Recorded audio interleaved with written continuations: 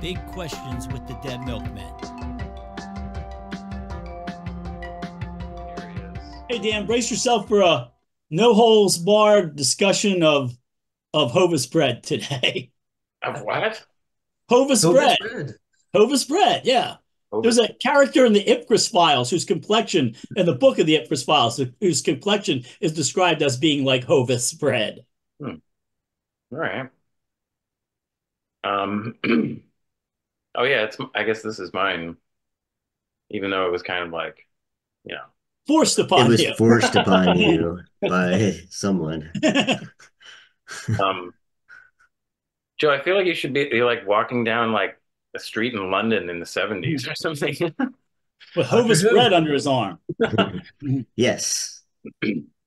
Um, okay, so today's big question is, well, about Stoney's extra stout pig, which leads me to my first question, which hopefully you guys will answer after I'm finished talking about it.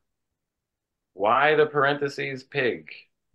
And also, what's with the album title? And just what's with this album? Yeah, why did we make Yeah. it? That's the question we get the most. Just why? So I'm not gonna say much. Hey, I don't want to bore anybody, but also I'm sure you guys have a lot to say about this, and I have these questions. But I will say this is not my favorite album. I was slightly disappointed in it, but there are definitely some great songs on it.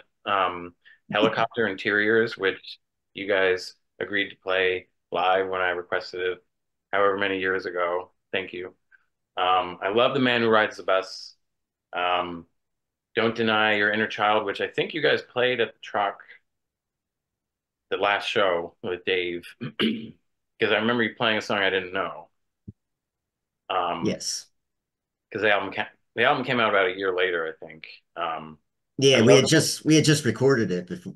We just finished recording it, but not mixing it when we Oh, played you that last you had show. finished recording it by those shows, those Yes, last shows. Oh, we did. um, and I love I Can't Stay Awake and Big Deal. This album introduced me to the Shags just because Rodney says you can go out right now and get a Shags record. Yes, So and now every barista working at Starbucks will tell you about the Shags. yeah, but in 1995, Yeah. it was cool. I It was, hate myself for that. no, I appreciate It it. wasn't your fault. You influenced me in that way. I love the fucking drum sound on this album. I don't know what it is. I just think it's fantastic. Actually, the Sigma whole Sound Studios. it's what? Sigma Sound Studios. Oh yeah, Sigma Sound Studio where Bowie recorded. and I think also there was an engineer, maybe a assistant engineer named Paul, I think, who ended up working with the low budgets on something, which I don't think ever got finished. But he was Steve's friend, Joe. You remember? Yeah, He was like bald. I think he was I one of the remember. engineers on this. You got to let me into your party. I'm Paul, Steve's friend. Oh, okay. So yeah, I mean, the only other thing I want to say is like, I'm really glad you guys put out this album because I always thought it was cool that you put out an album after you broke up, which does lead to the question why. But I just assumed it was a contractual application or something. I think. Well, No, there is a contractual obligation that eventually comes up if you do the discography, but that's a whole nother story So for another day. that You sums people it up. picked a good day to tune in. That's my portion of the experience. Can I take the title? Yeah, sure. go ahead. Okay, so one of my favorite things to do on vacation is go to cemeteries, and one of my favorite cemeteries is Highgate Cemetery in London. And the boys and I were roaming around Highgate at one point, making a nuisance of ourselves, as we often do. And we found a tombstone. Well, not tombstone, I guess is the best thing to call it, a grave marker that was shaped like a rock, and it was for Richard Stoney Smith, and it said, Richard Stoney Smith, who developed the wheat germ cracking process that made Hovis bread possible. and, and for some reason, we found that hilarious. And actually, we were staying later on that trip. Joe and I were talking about it I think it's like a hotel / bed and breakfast that was owned by Donovan's brother. And we saw a Hovis bread truck come down the street, and we were all excited. We're like, Hovis bread, Hovis bread. So that kind of put it in. Stout, I think, because we drink a lot of stout beer. Like if I see an oatmeal stout, I'll drink it. It can be Drano flavored. It can be in a Drano. If somebody takes a label off Drano and just slaps oatmeal stout on it, I'll drink it. And pig, and you guys can correct me on this or not, but I believe that came from when Matt Dubin and I were coming back from something, and there was a guy, and this is weird. There's an episode of a sketch in Kids in the Hall, just like it, where this guy was just shouting "pig, pig, pig," but in the Kids in the Hall sketch, he's shouting it at this cop. He's like, "Pig, you still," he's just insulting him. And then he walks away, and the cop turns to another cop and he says, "Why didn't you stop him?" And another cop goes, "I thought he was a friend of yours." So there's a lot that bleeds into the title. So, but it's basically Richard Stoney Smith who invented the crack wheat germ process that made Hovis bread possible. Oh. Yep, that's it. That's it. My memory of this record is, I mean, yeah, I mentioned we recorded at the famous Sigma Sound Studios here in Philadelphia, which sadly does not exist anymore. And yes, Bowie did record, what was it, Young Americans there? Yes. I believe. Yeah, Sigma kids used to go and hang out. Yeah. Yeah. And, I think I remember generally the recording process was just fine. And that fellow Paul was like the main engineer, I think, there. I mean, we sort of produced it ourselves. Yes.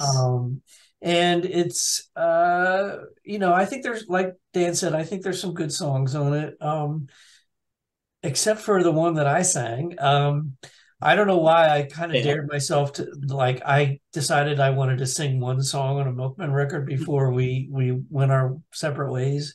So the song Crystal. It's your Octopus's Garden. Yeah, it's my Octopus's Garden. So, I don't think I've listened to it in quite a long time. It's much better than anything I did on that record. I listened to it. Cool. It's got a great groove to it, and your voice is kind of like creepy in a way. I don't know. Yeah. I do remember liking the song Big Deal, which ends the album. It was universally panned by everyone. Nobody particularly liked it. Including me. And you don't like anything. You don't like I'd say 100% of my friends were just like, I hated this album so much, I tried to sue myself for appearing on it and won. And to be honest, I'm not especially happy with the way the cover turned out. I mean, it's supposed to look like a beer label, like a stout beer label. Yeah, okay. It kind of does, but I don't know. I just think I could have done a better job in hindsight. I don't know. But that's pretty much what I remember or want to say about it anyway. Joe, you want to say anything before I cold bust in? Well, okay, I guess I will. I'll explain a little bit anyway from because as you probably know, we got dropped from Hollywood, and then Restless sort of came back from the dead and had our back catalog and asked us, they wanted to sign us to a 3-record deal, and we did, and this was part of it. And yeah, we knew we were breaking up, and but this is our last thing to do. Personally, I was happy. I was hoping that maybe this would just help us not to break up, but it only probably made it worse. It was a catalyst in the breakup. Yeah. But we knew at the end of '93 that we were going to stop touring, and that's when we also, at the end of that year, probably around the same time that Dan bought his copy of Not Richard But Dick, we found out they dropped us from again, or it was right after Christmas. Anyway, we kind of did this record a lot of the same ways we did the other one as far as writing. I remember we would always get together at my house on Tuesdays. For some reason, that was the day. And we recorded songs as they came to fruition on 8-track, because I, again, borrowed my brother's 8-track Tascam cassette, and we made demos that way. And then took them to Sigma. It's not credited on the album, but we also did some overdubs and mixing at Third Story Recording with Scott Herzog as the engineer. But due to a typo or a whole line got chopped in in the art department somehow, but we didn't get a proof. And so sorry, the third story didn't get the credit, and Scott didn't get the credit. But maybe he doesn't want the credit. maybe not. Maybe I think the word blame, not credit. Blame. But anyway, I remember Dave's music. Dave wrote the song "I Can't Stay Awake," pretty much mostly his song. I helped him a little bit, but it was all his lyrics, and he had it. Really, really liked that song. It was very personal to him. He also was important in the music for A Girl with a Strong Arm, Train I Ride, Don't Deny, and When I Get to Heaven. All the good songs in some ways. I don't know. Listening back to it now, I kind of wish the last 3 songs were cut off and maybe we only had 12 songs instead of 15, but there you go. It's what it is.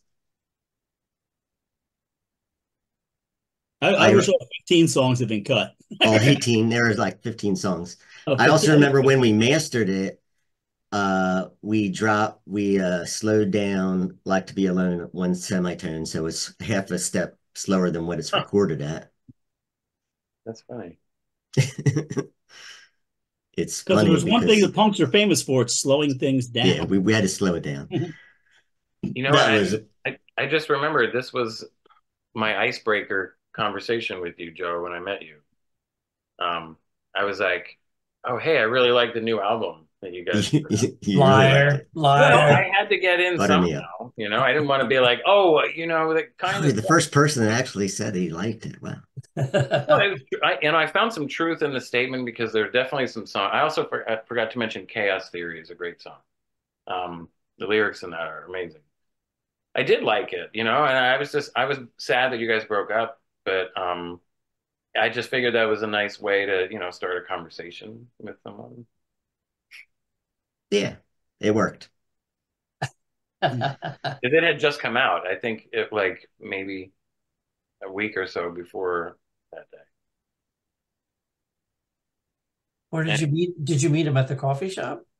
No, it was at a Masonic temple in Yardley. That was funny. There was a show. It was a Touch Me Zoo show. I was going to say, you guys know the secret handshake? Yeah. I actually explored the building. There was a ton of bands playing. Like Cloud United was playing, Violent Society. There was a ton of bands. It was like all day thing. I went through the Masonic Hall here in Philadelphia, the big one with John S. Hall from King Missile once. That's a great tour. A great place. I'm just going to hop in and say, you guys ever watch Todd in the Shadows? And Todd in the Shadows will begin an episode by going, welcome to another installment of Nirvana Killed My Music Career. Well, that's kind of what this is. You know, at the time this album came out, there's a lot of grunge, too much grunge, even a little grunge sometimes. So I was at the time interested in bands like Rasputina. You know, to me, the clouds had parted and I thought, well, there's got to be another way. So I really wasn't interested in any sort of music that you know had guitar, bass, and drums. I thought 3 women with cellos is the future, and it still might be. But yeah, this was, you know, it just the whole Nirvana thing and the whole grunge thing soured everybody on punk. You just didn't kind of want to do it anymore. Now there had been some debate about Not Richard But Dick, whether or not it's a bad album. But there seems to be no debate on this one. This is a terrible album. This album is so bad. This album is so bad. How bad is that? Thank you. This album is so bad. When we went to get the master tapes, we found that they had been put in a lead container and dropped 3 miles off the coast. Not a good album. There was, my writing on it was particularly lazy. I look back on it and I see The Girl with the Strong Arm, which is the laziest form of songwriting. This is David Bowie and William S. Burroughs used to do a thing they called cut-up writing, where they take a newspaper and cut up stuff and they'd rearrange it. Don't do this, people. You're not David Bowie or William S. Burroughs, and neither am I. This is just lazy song. This is when you know you've run out of ideas. Like usually recording instruments backwards is a bad sign, but this is the other bad sign from a songwriting perspective. Don't do the cut-up stuff. Looking down through this, there's just a bunch of stuff I wish I had not I wish I hadn't even turned in. I'm not pleased with my writing on this at all, which is a shame because there was a song that I had and I've always wanted to revisit it and fix it. And I've tried over the years, I couldn't. There was a song I planned to end this with called High on Life. And I still have the notes for it. I should have dug those out before the show, but they're in my scrawl. I was born left-handed and forced to write right-handed, so you can't read anything I write. Ask Joe. It's like ancient hieroglyphics. But what happened was the song High on Life was a song about a young boy who it's told from the story, he's a man now. And when he was young, he was smoking weed behind the church and the youth pastor caught him. And the youth pastor was telling him how I don't need drugs. I get high on life. And he'd say things like last Saturday, I went down to the basement. I don't like my wife to clean up down there because she says the ventilation is bad. And I went down there and I began cleaning and I began getting some turpentine. And the next thing I knew, the clouds had opened. In other words, he's getting high off the fumes. He doesn't know it. And there's another thing about I remember one of the lines was something like when I was like a missionary. It's like a missionary in like Afghanistan or the Golden Triangle or something. And I remember I just found a field of red flowers. And in other words, it's opium poppies. And that was the whole thing of High on Life. And it would have been like 7 minutes long. I can't do this now. I think I don't know. I've tried to fix it. It's one of those, everybody has like songs that they've tried to fix and they just can't fix them. It just can't get it to work. And it kept being cliche, where it's like, sometimes I'll make a model airplane. I'm like, that's too easy. So it's like usually by the first bit, cleaning the garage, you get the idea of the joke and it just pounds it to death. Although that's never stopped me before. But yeah, it's that might have made me feel a little bit better if that got on there. I always felt good that Not Richard but Dick, not one of my favorite albums, ends with Woman Who's Also a Mongoose. There was no woman who was also a mongoose on this. So I have to ask Joe's permission to talk about something. And Joe, you can cut it if you don't want to talk about it. But do we want to talk about who covered one of the songs on this album? Sure. And we talked about this in previous episodes of Big Questions, but I don't watch the show again. Well, I watch Flag on Saturday sometime. Go ahead. Who covered it? Corey Feldman covered what is truly my favorite Dead Milkmen song, I'm Flying Away. And he covered it on his Child Actor album. And there's a podcast that I really love. It's a humor podcast. And they were going through his Child Actor album song by song. And they didn't finish. Thank God they didn't finish before they skipped it. They didn't do I'm Flying Away. I was like, thank you guys. Thank you for not dragging. And here's the thing. People like to bust on Corey Feldman. He's a better singer than I am. So I can't say anything about him. I mean, he's made some interesting life choices, I guess. But, it's just weird. Like that's your claim. That's just how different this album is. The one person who was inspired by it was Corey Feldman. I think there's he's got that next to, there's 2 covers, and I think it's one of those rockin' Christmas songs. Did you guys get notified about that before it happened? No. It was an angry letter in the Times. I found out about it on a label. He just put it out he didn't. I'm sure we got clearance, but it's not like we got rich off it or anything. There was nobody there to answer the phone at the time. I think we just had a message set up and said, "Hi, this is Dead Milkmen. You want to cover one of our songs? Go ahead." And yeah, what year was that anyway? Because was it not long after the album came out? That was a long time. He didn't need to get permission anyway. Yeah, this was in the 90s, I think. Yeah, I do covers all the time without getting permission. It's only if you want to police them. But we did get we got royalties. Yeah. So I don't know. That's the one he looked at and thought, "Oh yeah, this is my ticket." I scratched my head at that too. But that's one of the songs I wrote, and I'm guilty of bringing that to us. And I guess who knows how it got put on the album. Were there other songs that just didn't get recorded, or that, like you said, you had demos of these songs? There's an instrumental that never got words put onto it, and it was called Curling, but I don't remember how it goes anymore, but I just remember that title. And that was also Curling takes me away. Yeah, it was like sailing. But that's what you would think. That was a Dave Blood riff that maybe could have used a third part. I don't know. And then there's a Dave song called Noise Boys Toys, I remember that. which I just didn't make it, I guess. Although it did I think it's on the multi-track. I guess I'm responsible for the lyrics for The Man on the Bus. Oh yeah, I was going to say that. Yeah. But yeah, I wrote that to Dean. Dean wrote the lyrics first, and I wrote music to it after the lyrics. Right, and the gist of the song is like, what if you're riding the bus and God was sitting next to you on the bus or whatever? It sounds like a Joan Osborne song. Isn't there a reggae song? That's by the Hooters? I wrote that song. I wrote that song first, and then Joan Osborne released a song called "What If God Was One of Us," and written by the guy from the Hooters. Yeah. Not long after that. It came out after my song, our song. And I actually thought, okay, so Man Who Rides a Bus was first. That's my understanding, that our song was first. But it doesn't explicitly say it was God. Okay. What if God? But when I heard, I swear to God, if anybody sings that "What If God Was on the Bus" song by the Hooters, I will reach through the screen and strangle you. That guy wrote that song, by the way, just to show somebody he could write a song in like 5 minutes. That's how you write the hits. Yeah, you spend anything longer than that in a song, it's bullshit. Yeah. I keep telling. I'm saying that, but I wrote "Where the Tarantula Lives," the lyrics of that, in like 5 minutes to show Rich Kaufman that I could write a song very quickly. Yep. So. And it shot up the charts. It did, and it was covered by Corey Feldman. Corey, if you're watching this, okay, that's a better brother, song to do. Yeah, brother, you want to come on this show? You're more than welcome to, because I'm pretty sure we could get some questions. We'd let everybody know, like next week, Corey Feldman, and then we have them submit some questions, and we would filter out the weird ones and also the weird right-wing weirdos that popular.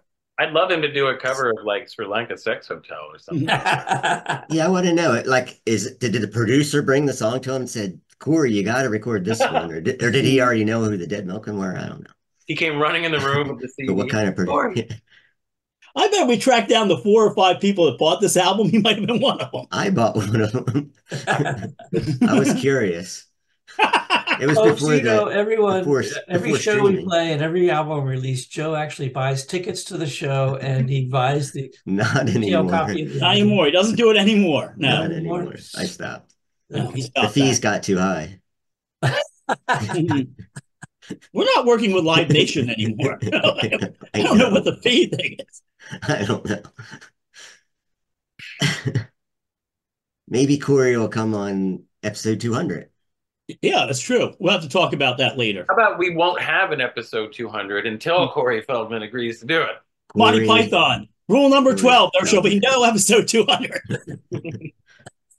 All right, thanks. We should go to recommendations. Oh, yeah. Yeah, I don't know how much time we got here. Is that your recommendation? Okay. My recommendation is to go to recommendations. I'm going to recommend a video game, which I think might be the only time I've done this. Correct me if I'm wrong.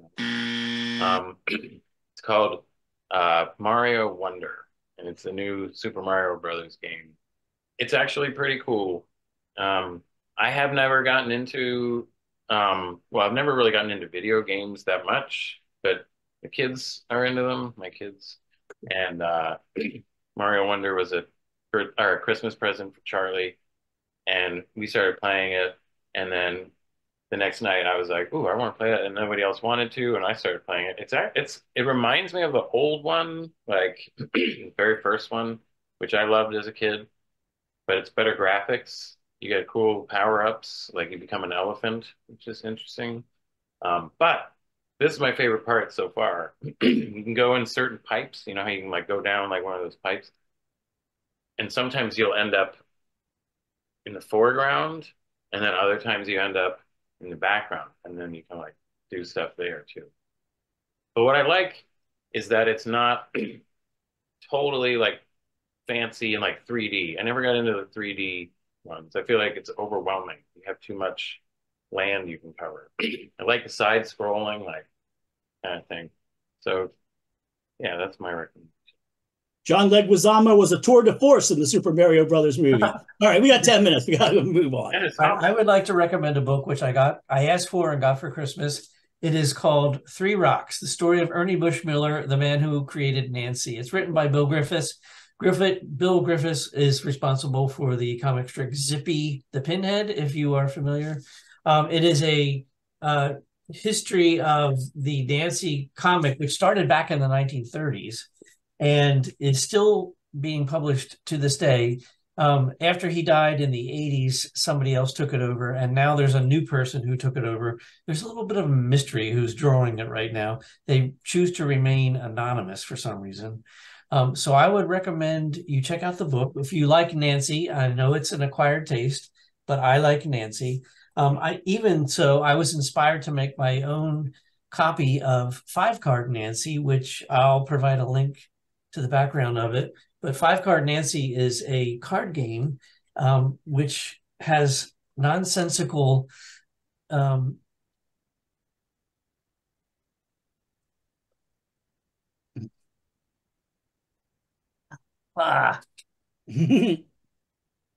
Anyway, you'll get the idea. I'll send you I'll post the link and you guys can check it out. So that's my recommendation. Three Rocks, the story of Ernie Bushmiller, the man who created Nancy, a book review. Okay. And since this is going to be our last show for a while, I've got a shitload of recommendations. So I got to bust through them in the time we have. First thing, R.I.P. Tommy Smothers. Tommy Smothers is a hero of mine. His comic timing is a lot like Joe's. It is absolutely perfect. So I'm going to recommend put up the clip. It's a clip called "Don't Attack My Mustache," and it is brilliant. Also, if you see me on stage with the band, you'll notice sometimes Joe will go into a solo and I will say "Play on Magic Fingers." This is where it comes from. I saw this when I was a very, very young child. And actually, "Play on Magic Fingers," Tommy Smothers picked up that line from a writer on the show by the name of Steve Martin, who played the banjo. At one point, CBS was very upset with the progressive politics of the Smothers Brothers show. So they decided to try to get rid of it. And one of the things they did was cut the budget. And Tommy Smothers actually paid all the writers out of his pocket, but didn't tell them. So R.I.P. Tommy Smothers. He was a very good man. Up next, if you like comedy, because I mentioned Tommy Smothers, Michelle Wolf is amazing. Please check out the Netflix special Michelle Wolf Joke Show. It's from 2019, and it begins with a whole piece about otter rape. And it gets raunchier from there. So that is really, really good. She's the one that got everybody upset at the White House Correspondents' Dinner back a few years back. Up next, I want to recommend the new Dungeons and Dragons movie. Dungeons and Dragons, Honor Among Thieves. I've waited 45 years at least for a good Dungeons and Dragons movie. This one is fantastic. I would give it an 8 out of 10. I'm being absolutely serious. We're never going to get another Monty Python film in our lifetime, but we have this. It is as close as you're going to get to a Monty Python film. The scene with the intellect devours is really, really good. Every scene, there's just so many great lines. Like, you can ask 5 questions. Why 5? That's very arbitrary. It's excellent. So I was super happy with that. It bombed at the box office. It shouldn't have. It should have been a big success. And then finally, the last thing I'm going to recommend, there's a channel I like to watch called Whang! WHANG with an exclamation point, run by a very funny gentleman, and he does tales from the internet. So if, like me, if somebody says to you, "Hey kid, I'm a computer, stop all the downloading," and you start to laugh, you're like me. You know all the old stuff from the internet. So the episode I'm recommending is Tales from the Internet, poop story compilation, 2 hours. 2 hours of poop stories. It's got everything. It's got 2 girls, 1 cup. It's got poop guitar. It's got urinal poop. And Jankum is in there. All that stuff. So if you're like me and you laugh at poop, yes, I can't recommend this one enough. So there you go. Whang! Wow. My recommendation is a cookbook. It's Snoop Dogg's cookbook, From Crook to Cook. It came out in 2018. This is actually Jay's copy cookbook, but I like it. I've cooked out of it, and I recommend it has a great salmon recipe, an interesting macaroni and cheese. But yeah, it would probably go some. I just made the salmon today. That would have gone well with that dinner. The wine, yes. He shows you his pantry. It doesn't have weed in it. It doesn't have any weed recipes, but it has desserts and breakfast, lunch, dinner, and drinks. And he shows you his pantry, explains the basic ingredients he uses throughout without it's mostly stuff most people find. I mean, you could easily find in supermarkets and stuff. It's not like fancy pants, but it's great. Martha Stewart wrote the foreword. Of course. Yeah, they're pals. And that's it for me. All right, Joe, do you want to do the honors and tell everybody what's up? Well, this is our last episode for a while. We're going to take a break, and like we said, we're not going to do episode 200 till we can get Corey Feldman as a guest star. Here's the thing, but people, I know you're disappointed, but again, we're not charging you for this show. You're about to go back and watch. Yeah, it's like we're always demanding that people get like time off. That's terrible. They give those Amazon workers no time off and stuff. But and we're all but then we ask for just a little time off, and everybody's also going to be working on something else. Yeah, and I'm giving you to talk about. If you meter out your 2 hours of poop stories. Yeah, this show, it can be described as 199 episodes of poop stories. But if you meter that out, that's why it's giving you all that stuff. You meter that out, you watch the Dungeons and Dragons movie, you go through everything we've recommended, go back and go through the recommendations, try them all, film yourself trying all the recommendations, make a show out of that. Make a show out of that, put it up, because the whole point of this band is that you can do what we do. You can make the kind of music we make. You can't dress as cool as I do, but you get where I'm going. You can do what we do. So that would be a good project for some of you. Make each week, go to our recommendations and just try the recommendations and let us know if we were right or wrong. Now, I know Dan's recommendations are like, try looking around the room, but some of them, like today was Super Mario Kart. Okay. There's no cards. See, I'm living proof of what you said, though, because I'm proof that I can do what you were doing. That's right. You now. So, do we have anything we should add before we sign off for our little break? If you go to our individual channels too, it's probably going to be stuff there. God knows. Yeah, like and subscribe our individual channels. I'm not pushing you to our individual channels. No, I'm not a like or subscribe kind of person. That'll make me unlike and unsubscribe. Make sure you hit the like button. Yeah, make sure I hit your like button. If you hit the like button on any of this stuff, it automatically sends a signal to a team of psychologists somewhere. like an ambulance pulls up out front, and you get to spend some time in the Disenchanted Kingdom.